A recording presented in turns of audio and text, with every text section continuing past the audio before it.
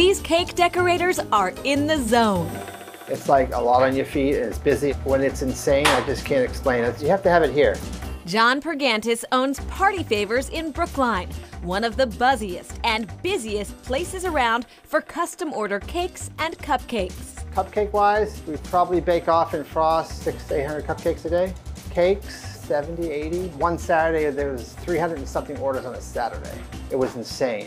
And we were on time, everything was perfect. Keeping everything flowing is a science here. The cake has to get baked, frosting has to get made, then you frost the cake. 5 people touch it before the cake is even decorated. You're only as good as the people you work with. I've been very blessed for 28 years to work with great people.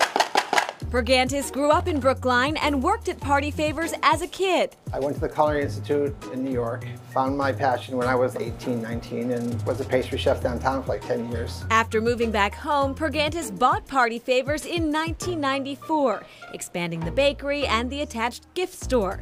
Today, his 28 employees include his daughter, Nicole. Many of his customers, including Rosalie Weiner, are loyalists. This is the best, and they did my son and daughter-in-law's wedding and shower. I can think of nowhere else to go. It's not just tasty, they're beautiful. Making this many goodies requires a lot of preparation. For example, Pergantis and his team make up to 2,000 pounds of buttercream frosting in a week. I mean, the butter bill is more than electric bill sometimes. It's crazy.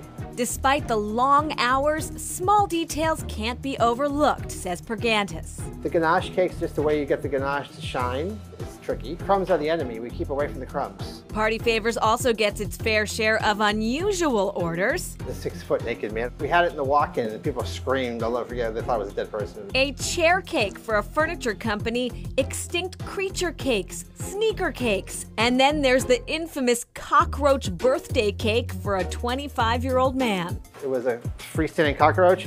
You cut into it and there was worms and pastry cream and pus coming out of the thing. It was great.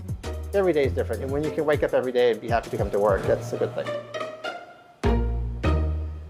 And John Pergantis of Party Favors has had many outsized assignments.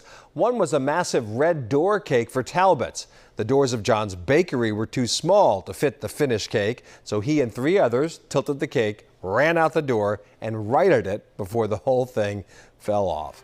And that is Chronicle for tonight. Thanks so much for joining us, everyone.